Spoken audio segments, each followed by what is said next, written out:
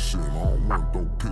Nigga, I don't want your bitch. Pull up in an old 9-6. Big body, no 4-wheel. Shit with the lift up kid. Tats on my neck and my arm. Tats on my neck and my arm. We gonna watch how Rare Dyrdek took over MTV for 15 years, which he Rob did. Dyrdek was a professional skateboarder turned TV star that has had control over MTV for the past 15 years. 60% of the billion-dollar network is his show Ridiculousness, which sometimes is the only show they air for multiple days without a break. However, this is not by some sort of dumb luck. Every time I go on MTV, Ridiculousness is always on the TV. Rob is a very savvy entrepreneur who has now sold multiple of his own businesses for a total of $450 million. Damn! He made some sleek business moves that made MTV depend on him for years. Once he realized they were at his mercy, he rinsed them for millions and used their platform to become the soon-to-be billionaire we know today. Rob Dyrdek. That man goes crazy. I love him, bro. Growing up in Dayton, Ohio in the 80s, there wasn't much to do but skateboard with your friends. Skateboarding wasn't a big business either. It was a hobby that a lot of kids did after school and on the weekends. There were competitions and skate teams, but nothing to really generate big-time money. Rob was a very talented young skater and dedicated all of his youth obsessing over it, hoping to one day go pro and somehow make a career of it. In 1990, 16-year-old Rob Dyrdek witnessed his friends Chris Carter, Mike Hall, and Jimmy George invest $26,000 into creating Alien Workshop, a local skate brand that would put Ohio skaters on the map. He watched them build the company from the ground up. You know the dude who's making this video? He's actually got hit up by Rob Dyrdek, bro. And Rob Dyrdek said he took the time out of his day to watch this video, man. He was glad that this man took the time out of his day to even research all the stuff about him and to make this little short documentary about Rob Dyrdek, man. That's some real shit, bro. That's a respectable man, bro. At the end of the 11th grade in 1991, Rob decided to skip his senior year and move to California to pursue a skating career after Alien Workshop offered him a $1,000 per month salary to be on the team. While he was out there, he represented Alien Workshop to give more presence to the brand in the skateboarding team. While he was skating career, after Alien Workshop offered him a $1,000 per month salary to be on the team. While he was out there, he represented Alien Workshop to give more presence to the brand in the skateboarding capital of the world. Although Rob was dedicated to his team, watching his friends build a company inspired him. He yearned for something similar. It only made sense to come up with something skateboard related, so he started Orion Trucks. This was the first company he built from idea to marketing a product. The company still exists today. He's no longer a part of it, but it shows that his vision lasted 30 years. Skateboarding and becoming pro was still what his mind was fixated on. In 1995, he got sponsored by a company called Drawers Clothing, which would later become the iconic DC. Back then, skaters had Nikes and comfortable athletic shoes to do everyday things in, but for skating, they had flat, uncomfortable shoes. Rob spent countless nights in Pacific Beach, San Diego, designing a comfortable shoe for skaters. The Dyrdek 1 was born, and once it was released, it was a huge success. He was earning around $300,000 per year now just off shoes, making him an extremely successful... Rob is an innovator, boy. I didn't know he was doing all this, bro. Rob Dyrdek went crazy back then in the 2000s, no cap. 21-year-old, but not necessarily super famous and popular skateboarder yet. Rob started moving away from skating. He was starting all kinds of businesses, including a hip-hop record label called PJ's, but none of these would end up being as successful as his future endeavors. Around 1998, DC owner Ken Block told Rob they weren't going to renew his sponsorship because they thought he had already peaked in skateboarding, and they offered him a job as a full-time shoe designer. Rob was hurt. He realized he abandoned his first passion. Now his own team didn't believe in him anymore. He was only 25. This lit a fire inside of him. His passion for skating was stronger than ever. He built his own private skateboarding facility called the TF in San Diego so he could practice 24/7, which was kind of the first Fantasy Factory. Every contest he entered in for the next few years, he placed top 10. He was skating at the highest level he ever had, so DC decided to keep him on the team and let him keep designing shoes. He structured a new deal with DC where he would pitch them as many shoe designs as he had. Whatever ones they wanted, he would get a 2% royalty on. His shoes averaged around $60, so he was getting about $1.20 per shoe. They liked the idea. And at one point, Rob had 35 shoes in the DC catalog he was getting paid from. Needless to say, he was making hundreds of thousands,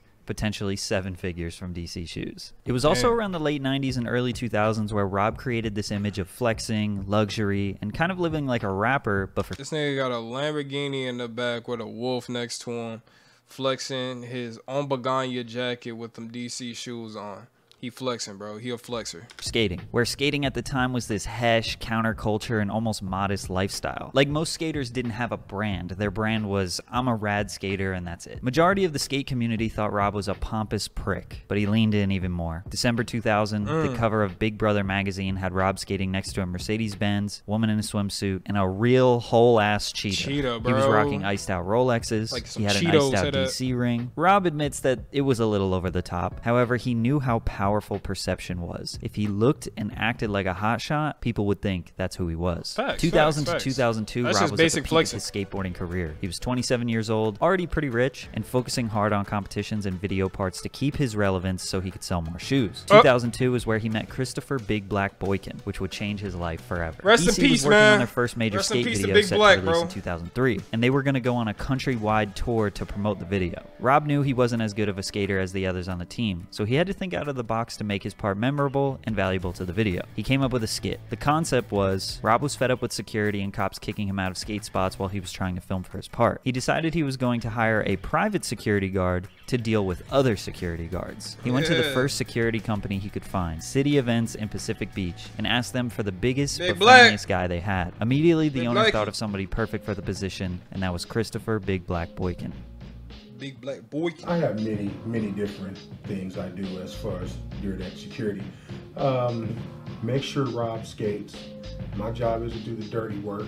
The reactions of security funny guards were as hell, hilarious because He they was would come funny. out ready to fight and bully Rob. Then when Big pulled up, they got all soft and scared. They created a genius gimmick that really resonated with the skate community because everyone could relate to it. It also helped that Big Black was a funny, charismatic guy that had a lot of chemistry with Rob. After the first day of working together, they would become friends, which would last a lifetime. Rob and Big Black were inseparable. They had a They were fallout, now though. doing everything together. One thing I should mention is that Big already had a very successful security business of his own for about 10 years at this point. He wasn't just relying on Rob for money. Part of Rob's celebrity baller image now included having a private security guard, again making him seem way more important than he technically was at the time. In the spring of 2004, DC paid for Rob to participate in the Gumball 3000. This is a 7-day long, 3,000-mile race across Europe on public roads with big parties every night that started in 1999 as a showcase for exotic cars, fashion. Boy, look at that Bugatti in the front, boy. I'm telling you, bro. Whenever I get that Bugatti, I don't want to hear shit from nobody, but I'm shitting on these foot manners, bro. In the entertainment industry. Celebrities of all kinds participate in the event. So, of course, Rob has to do Magnificent. what all the celebrities are doing. A young movie producer named Ruben Fleischer was making a documentary about the event. He reached out to as many celebrities as he could to film their experiences. On his journey, he ran into Rob and Big Black. Their chemistry was great together, and he knew he needed to document it. Gumball 3000, 6 Days in May, was the documentary that was made by Ruben Fleischer. Rob and Big Black's involvement in the film consisted of Rob bringing that exciting and fun energy, while Big Black complements his smooth, charismatic humor. Two very unlikely best friends Rob and Big driving was a across lit-ass Europe. show. Rob was driving recklessly, Chris mooning other drivers out the window, dodging police officers. Their part in this film feels like an episode of Rob and Big. During this trip, Ruben said to them, "Y'all should consider doing a TV show together," but they didn't think it was a good idea. By the way, make sure you're drinking water while you're watching this video. Man, Ruben I had a ain't job got back no in damn Hollywood, water. so he was a little bit connected. He showed the Gumball 3000 film to Jeff Tremaine, who had worked for Big Brother magazine in the 90s, sold Jackass and Wild man. Boys to MTV, while also keeping his presence in the skateboard world. He was familiar with Rob, he was familiar with his DC part with Big, and he loved their energy in the Gumball film. Ruben said, "We should come up with an idea for a TV show," and Jeff thought, "Why didn't I think of that?" Again, Rob was reluctant to try to come up with a TV show because of his other business endeavors, but he isn't the type to turn down an opportunity. He took the idea for Rob and Big Black, which was the original name of the show, to MTV, and they hated it. It was supposed to be a silly buddy comedy about two unlikely best friends. At this time, MTV wanted scripted reality TV that they could control and manufacture to guarantee success. Instead, they came up with a show called Rob Dyrdek's Rules for Success. The first rule of success is always keep a good guy around you like Big Black. It was supposed to be a positive and motivational show that would have failed miserably. While filming the first episode, Big Black went off script and started telling Rob that he could beat him in a foot race. The hilarious conversation and eventual foot race down the street ended up being the most entertaining part of the episode. After MTV saw this, they decided, okay, no more scripts. Just be yourselves, be funny, we trust. Simple. This eventually came down to MTV agreeing on Rob's original vision for the show. You will notice this is the first time MTV kind of gave up a little bit of power and control to Rob. which would become a reoccurring theme throughout their relationship. Before the show came out on MTV, Rob knew he had a huge opportunity to level up his business ventures. Bam Margera's MTV show Viva La Bam was super popular along with Jackass, and he was selling merchandise and Bam branded products like crazy because of the platform that he had. He was selling triple the amount of skateboards per month than Tony Hawk. Rob also... Bro, I miss Bam, bro. Bam, I don't know what the fuck happened to Bam Margera, you know what I'm saying? I feel like he kind of fell off hard. I miss Bam, bro. Being from the skateboard world, had been studying what Bam was doing for many years. He knew that if his show took off, he needed to be ready to capitalize in the right way. So Rob restructured his business deals to take lower upfront they need to put that show on and Netflix. have higher percentage royalties. So I did a deal with DC, renegotiated for a higher royalty. I restructured my board deal with Alien Workshop to be like, give me $5 a board and give me $2,000 a month instead of $2 a board and $5,000 a month. Like Robin Big Season 1, Episode 1 launches November 2nd, 2006 and takes off immediately. Each episode premiered to 4 or 5 million viewers. The two unlikely best friends were funny, full of energy, and really just so lovable. When you watched it, you just understood. Rob would come up with the most random ideas for skits, and Big would go along with whatever, like buying a mini horse so their dog has a friend, or starting an R&B group, or trying to time travel. The chemistry and bond created on TV was almost like you were a part of their family. With this big platform now, Rob went from a well-known skateboarder to a full-blown mainstream pop culture celebrity. The shoe deal with DC, he owned a 10% royalty on the Stan Smith style shoe that would end up selling millions of dollars. Rogue Status was the gun shirt that he wore all the time. That did about $8 million in sales. DC as a whole went from an $80 million company to a $500 million company in just a few years with Rob wearing their gear all over TV. MTV was paying him $35,000 per episode. That jumped up to $60,000 per episode for the last season, which would total $1.4 million after all 3 seasons. The baller lifestyle he manifested for all those years, he was now 100% living it.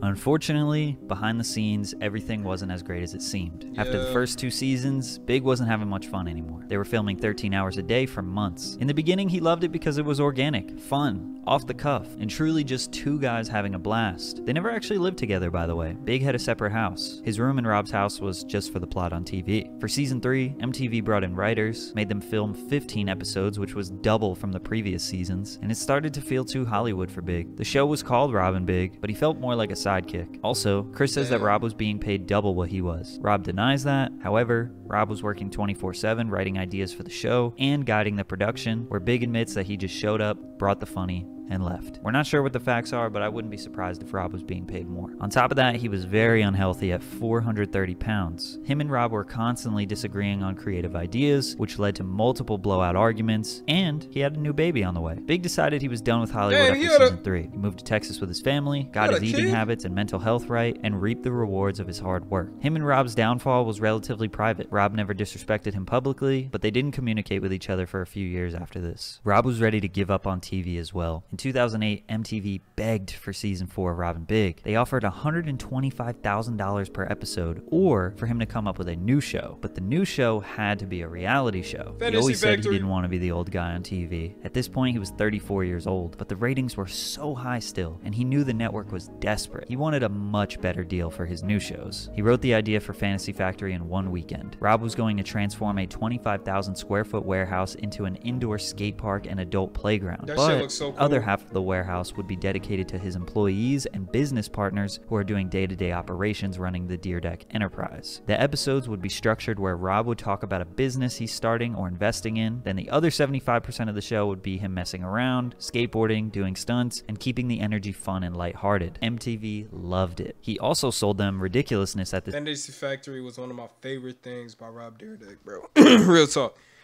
Holy shit, my voice just... that and Robin Big, bro. time, which wouldn't come out for 3 years and would then become 60% of what MTV plays for a decade. But they played. He demanded one major stipulation before he signed off on Fantasy Factory. He owned his integration rights. Any of his businesses that he owned could be advertised and promoted on the show in any way that he wanted, and MTV was not allowed to interfere. Because if you didn't know, any product or brand you see displayed on a show or in a movie is paid for by those brands. So MTV could not say no to Rob promoting a business that he owned on the show. show. But when it came to big corporate sponsorships or outside entities, they were 50-50. Since they were 50-50, neither Rob nor MTV had more power. So Rob took it upon himself to draw up these intricate brand integrations with brands like Chevy, Microsoft, and Monster. And he did all the negotiations by himself. So MTV just sat back and said, wow, keep doing that since you're doing all the work for us. Meanwhile, he was making additional deals on the side with these brands for his own companies like Street League, Wild Grinders, and other new ventures. For example, I'm sure some of y'all remember this episode where he dresses up as the Carl's Jr. mascot and does stunts around the factory. This is literally a giant ad. But you might also remember that Rob wanted to open legal skate parks around the country. Safe Spot, Skate Spot is what he called them. At the first one, a giant Carl's Jr. star that kids would skate on. This is an example of how Rob would go to a corporate sponsor and say, hey, we'll do this integration on MTV for you, but I also want you to contribute to my personal project. So Carl's Jr. paid for the construction of the skate park. Then he did basically the same exact deal on another park with 7-Eleven. You can see now how Rob was developing a lot of control over MTV because he took it upon himself to go the extra mile to set the terms of his next show, write all the ideas and creative plans for the show, as well as control the negotiations with brands and sponsors that would be integrated on the show. And on top of all of this, he was being paid $100,000 per episode. He was starting to treat MTV like his own private production house. And Fantasy Factory was just a commercial for all of his new business. That's how you got to do it. You play it smart in a company like that, bro, and you have the luck and the success like this, man, bro. You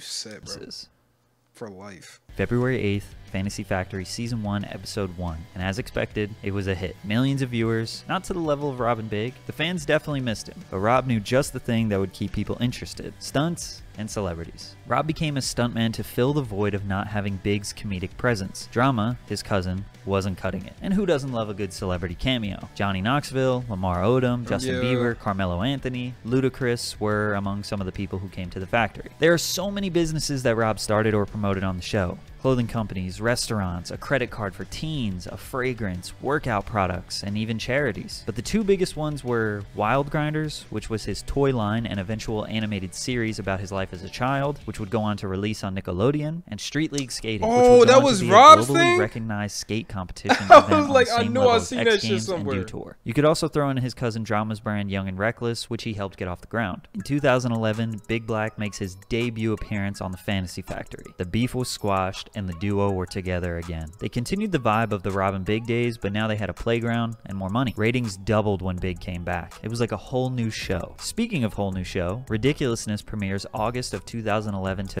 Sucking on his dick is just me and you. 3 million viewers. The biggest episode they ever had. It was essentially America's Funniest Home Videos, but Rob's version. Him commentating on viral videos with a celebrity guest or his co-hosts, Chanel West Coast and Steel O'Brim. So now he had 2 hit shows on MTV, paying him 6 figures per episode on both. In fact, he was making a higher salary on Ridiculousness because the show was so inexpensive to make. There have been a few different numbers thrown out there, but it seems like $140,000 per episode. Man, what was that man's name? They filmed Fantasy Factory for 2 more years. 3 seasons, where the ratings were still great. Rob wanted to end the show with a bang. The end of season 6 included him breaking the world record for the longest jump in a car while going backwards, which was the second massive Chevy sponsor deal he orchestrated. The first one was kick-flipping a Chevy car. I remember episode, that! Which was the 65th episode, was a 1-hour special. It was epic and the perfect way to end the series. Ridiculousness was about to enter the last contractual season, which at that point was the 95th episode. Rob wanted to end the show and move on with his life. He had made roughly $20 million just on TV shows alone, not to mention the plethora of successful businesses that he had started. No more Fantasy Factory, no more Ridiculousness. I thought Ridiculousness still goes on today, bro. MTV begged him again. The ratings were still pretty high, and MTV as a whole was struggling. They didn't have any other big shows. Jersey Shore was over. Every reality show they started failed after 1 season. And this was slightly before Catfish and Teen Mom 2, which would go on to have success. He had done all the creative writing, brand integrations, and even some of the production on the show. How could they let someone... Bro, some of y'all won't even ever understand how good MTV was like a couple of years ago, like 10 years ago, bro. Oh my fucking gosh, bro. Like, not even 10 years ago, like 15 years ago. That does all the work for them. He was their last hope. Rob did not want to be 40 years old on TV. Plus, the warehouse had been incredibly expensive over the years as well. He said that he wasn't profiting off the show alone because it cost about $5 million per year to upkeep the factory. He said the MTV deal would have to be so much money that he would be stupid not to do it. They didn't want him to walk away from ridiculousness because that show was a powerhouse 24/7. No matter what time they aired it, people watched. So the premieres weren't that poppin', but they would play repeats of literally any episode, and viewers would stay watching. Probably MTV because when it's 2 a.m. you don't have any brain capacity to focus on it, so it's the perfect show. And you aren't following a storyline, so it doesn't matter what episode or what season it is. Rob, again knowing MTV is at his mercy, organized one big deal for the last season of Fantasy Factory and 140 new episodes of Ridiculousness, which would bring him there was to another season 10 season of Fantasy 2017. Factory? He said that this was the biggest financial deal of his entire career up until this point, which we don't know how much it was, but we can speculate. This deal also included that Rob's production company, Super Jacket, would be producing Ridiculousness and the final season of Fantasy Factory. So now MTV wasn't even producing the content, not filming,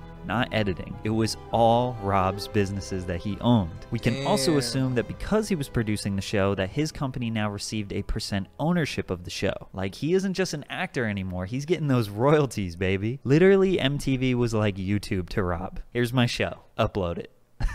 He got through the last season of Fantasy Factory despite not wanting to do it. Ratings were kind of low, but the show was officially over in 2015. Unfortunately, 2 years later, we got the sad news that Christopher Big Black Boykin had passed away at age 45 of a heart attack in Plano, Texas. He is survived by a now 14-year-old daughter. Rest in peace, Big Black.